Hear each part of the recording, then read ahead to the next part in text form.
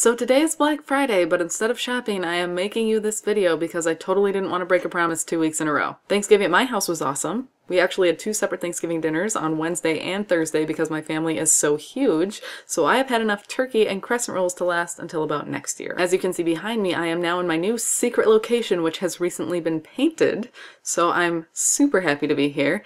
It looks awesome, and I think it will make a great background for the next, I don't even know how many videos. I do have to say though that before, when I said I'd had enough crescent rolls for an entire year, that was a lie. I think crescent rolls are probably the best part of Thanksgiving and pretty much any meal.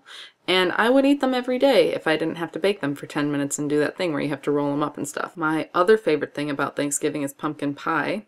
Pretty much if you had mashed potatoes, pumpkin pie, and crescent rolls, I feel like that would be enough. I don't think you need anything else for Thanksgiving dinner. Let's just say that it was really good, and we are now into the Christmas season, which is my favorite season of the year because there's so many opportunities to give presents, and I just love it. Although I do need to make a lot of presents this year, so I'm kind of in crunch time. I do also make and sell scarves, so there's a link to my website in the description in case you're really cold or you need to give a present or something. You should check that out. And I would stay and talk to you a little bit more right now, but I'm actually on my way to a tree lighting ceremony downtown, which is sure to be awesome, and another sign that Christmas is almost here, so that's super exciting. So I'm gonna go do that, and I hope everybody had an awesome Thanksgiving, and I hope most of you are not shopping on Black Friday, because that is crazy, and you might get trampled in a mob, and I will see you next week.